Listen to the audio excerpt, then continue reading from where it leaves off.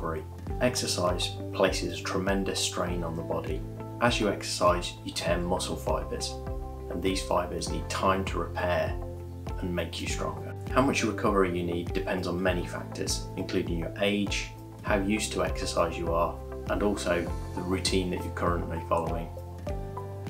Your fitness could plateau or even decline if you continue to push through your routine without proper recovery. I always plan recovery days and weeks into my routines.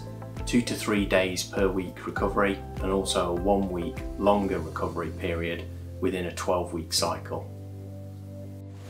We went to North Devon in our campervan Clyde for our week, a complete break from my current programme, which I'm 9 weeks into a 12-week routine. I try to incorporate some low intensity exercise into my recovery, usually in the form of walking.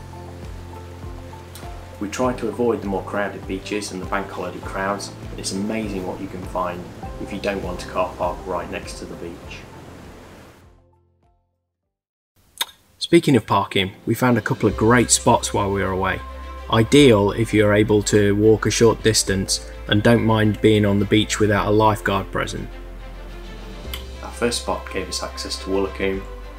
It kept us clear of all the inevitable queues. We had access to the much quieter Barricane beach. Our best find though was Marine Drive.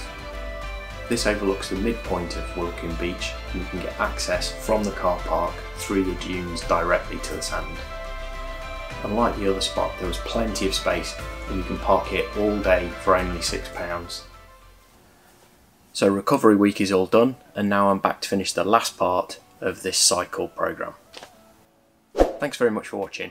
You can check in a couple of weeks for another video, or just hit the subscribe and notification.